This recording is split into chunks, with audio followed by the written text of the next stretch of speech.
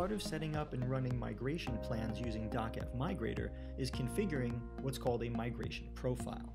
Migration profiles contain additional settings beyond source, destination, and schedule. To configure migration profiles, we log into DocAve, click Migration over on the left, and then click on the type of migration we plan to run. In this case, I'll do a SharePoint migration. Then, up at the top, we click Profile Settings. There will be a default profile for each of the different sources that you can use in DocAve Migrator, and each of those profiles will contain different collections of settings. If I want to create my own profile, I can change any of these settings and then save it up at the top. So as an example, do I want to use a DocAve filter policy to determine what specifically will be migrated within my selected scope? Do I want to migrate alerts? Do I want to migrate workflows? And how do I want to handle things like the Manage Metadata service?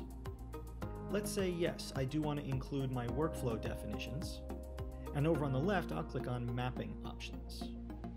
Mappings allow you to transform things as they go from source to destination. For example, you could create a column mapping that takes a source column of a particular data type and transforms that into a data type that's different in the destination. A text field becomes a yes/no field.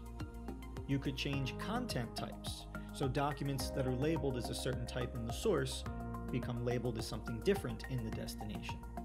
You can map templates, you can even map users. Ron Delaney's name is on all of these files in the source, but Ron Delaney no longer controls those files when we move to the destination farm, so we can actually remove his name from the metadata and put someone else in place. Domain mappings, language, and even list name mappings. So again, all about transforming from source to destination. If we click on Advanced Options, we get things like site look and feel selections. Maybe I want to keep all my sites looking the way that they did in the source farm.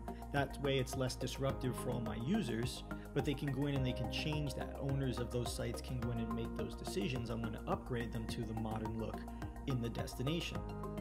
Do you have a folder structure in libraries that you would like to collapse? Do you want to even modify some of the default character length settings that are in place in SharePoint? Based on all the changes and all the choices I've made, I can now at the top click on Save As.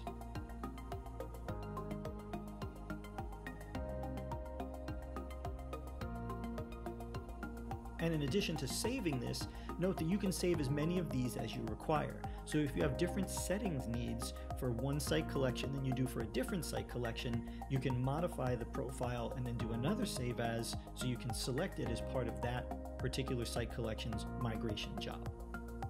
So I give it a name and I click Save. I can now see that profile name up at the top, and I'm ready to use it as part of setting up my migration plan.